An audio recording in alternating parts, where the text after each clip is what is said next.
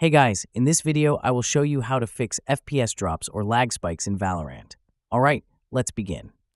If you are experiencing frame drops or sudden lag spikes in Valorant, here's a quick fix that might help. First, go to your local disk C and open the Riot Games folder. Inside, navigate to Valorant, then open the Live folder. From there, go to Shooter Game, then Binaries, and finally open the Win64 folder. In the Win64 folder, look for the file named Valorant Win64 shipping.exe. Right-click on it and select Properties.